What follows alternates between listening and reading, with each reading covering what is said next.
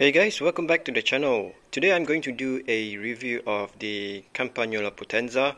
If you've been following my channel for some time now, you would remember that about a year ago I did a first impressions video about the Potenza group set. But in that video I had zero experience in using the group set, and that was 1 year ago. And now I've been riding this group set for about a year. I've done plenty of rides with it, and so this video is about basically a long-term review of the Potenza group set. So I believe the Potenza group set is the only 11-speed group set currently being sold by Campagnolo. They have since moved on to the 12-speed group sets, and you can't find the older Chorus 11 and Super Record 11 group sets on their websites anymore. You only see 12-speed. And I believe this Potenza, and I think also Centaur are the only two group sets that are 11 speed in the Campagnolo range right now. So let's go ahead and begin with this review. Okay, for a start, the Potenza group set has a similar price point to the Ultegra R8000 group set, but some people are saying it's not on the same level as Ultegra. It is, they claim, is somewhere between 105 and Ultegra, but I beg to differ on that, mainly because the overall weight of the Potenza group set is about 50 grams heavier than Ultegra, so that's really not much difference. So really that really depends on who you're talking to. Overall, I would say Ultegra is the better group set if you're using it for racing or for recreational purposes. Just overall a slightly better group set than Potenza, and Potenza is more of a group set if you want to look different from others, I guess.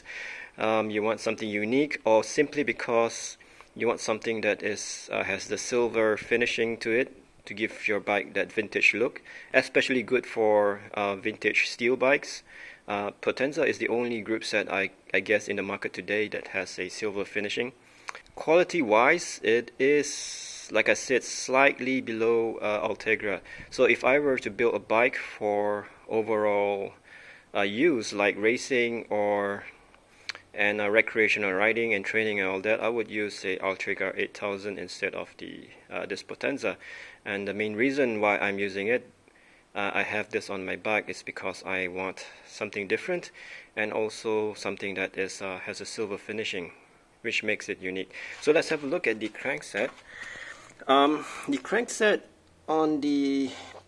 for Potenza is, I believe, a forged crankset, not meaning it's a bit like the older school alloy group sets from Campagnolo.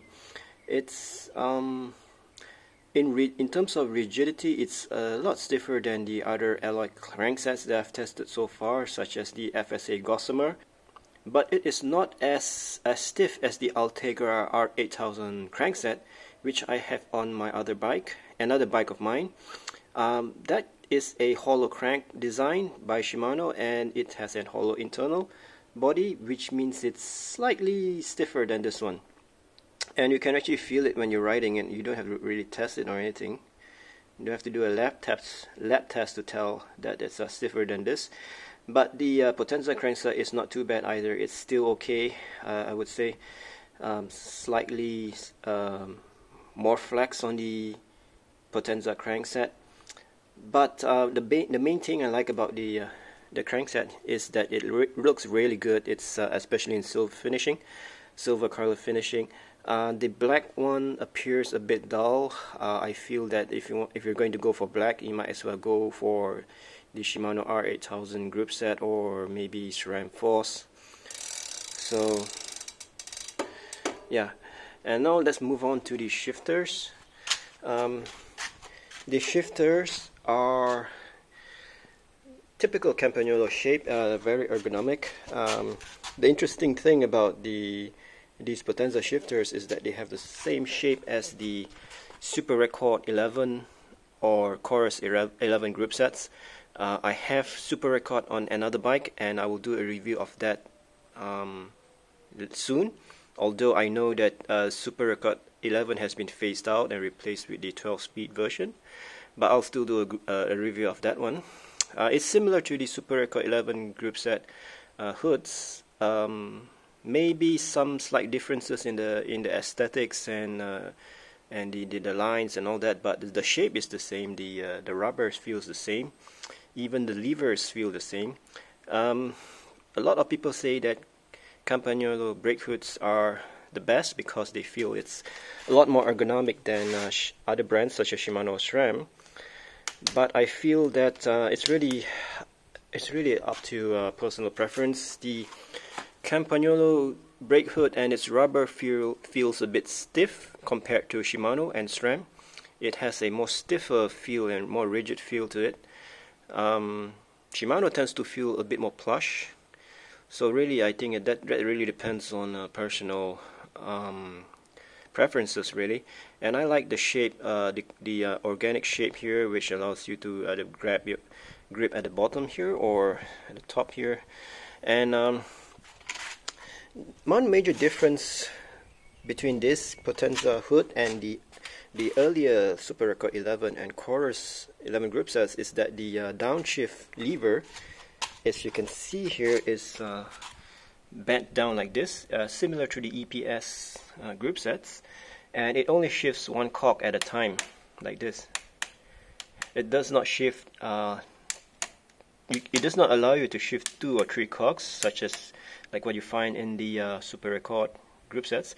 But although it seems like a disadvantage, but actually I prefer the shape and design of this particular lever compared to the Super Record 11, mainly because I can reach the downward lever easier when I'm on the drops than on Chorus or Super Record. As you can see, I can reach with the thumb and shift, but with Super Record it's a bit difficult because it's straight, and occasionally if I shift with the thumb, I might occasionally make mistakes like shifting 2 cogs instead of 1.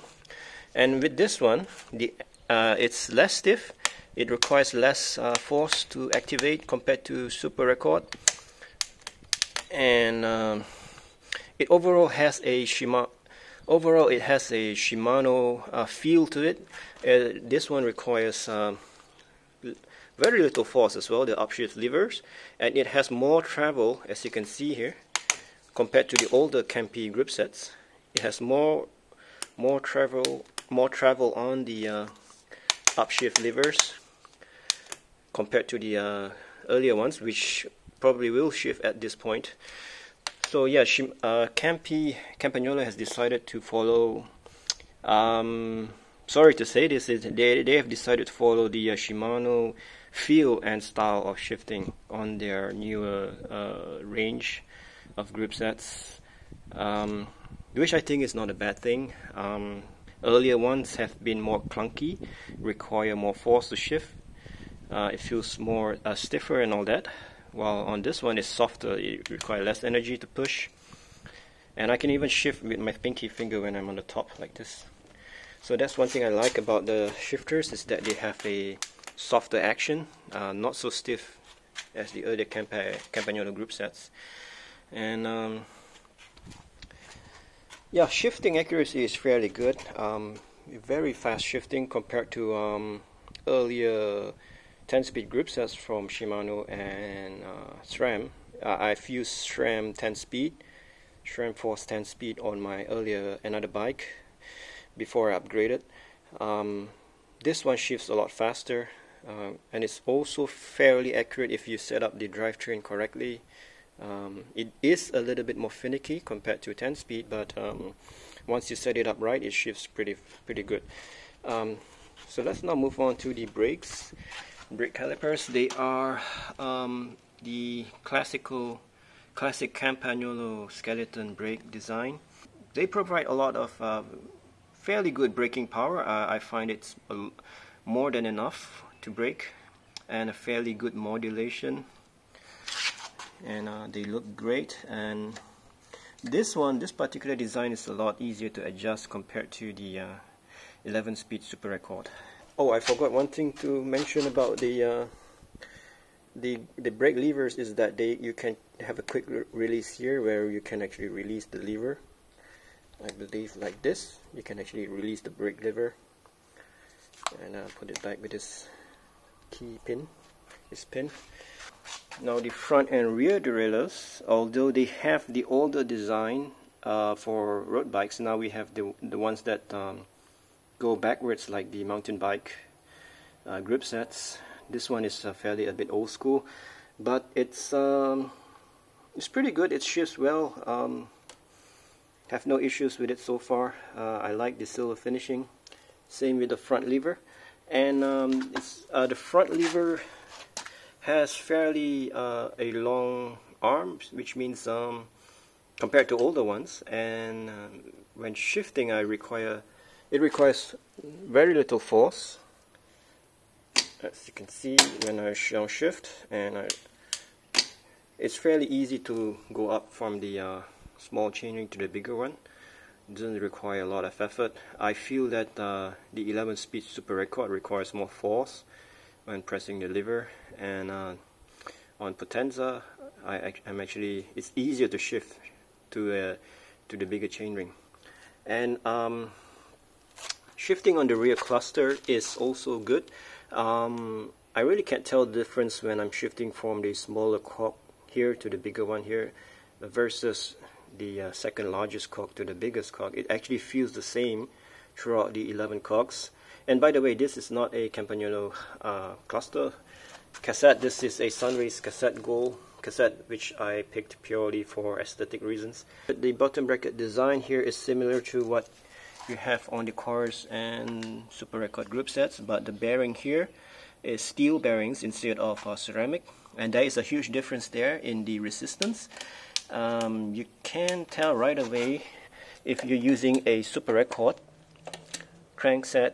If you're using a Super Record bottom bracket, you can tell right away the difference between this one and a Super Record, because the resistance on the Super Record bottom bracket is so much lower than the steel bottom brackets, than the steel bottom bracket bearings that are provided with the Potenza crankset. Anyway, if you don't like the resistance, if you want better performing bearings, you can always swap the steel bearings for ceramic bearings. They are available on eBay. So yeah, overall I am satisfied with the Potenza group set. It is a pretty good value for money group set in the Campagnolo range, costing about the same price as Ultegra R8000. I know some people have the opinion that Ultegra is the better group set, and I don't disagree with that. It's just that Campagnolo has a special place in the market, especially if you're looking for something different, something with a silver finishing. The Potenza group set is a good choice. But in my opinion, if you're building a bike for overall use, racing and recreational riding and all that, just go for the R8000, the Ultegra R8000 group set. Campagnolo is, after all, known to be a pretty pricey brand, and it is what it is. So yeah, I hope you found this video useful. Please hit the like button if you did, and don't forget to subscribe to my channel for more future videos like this. So till the next video, I'll see you again. Goodbye.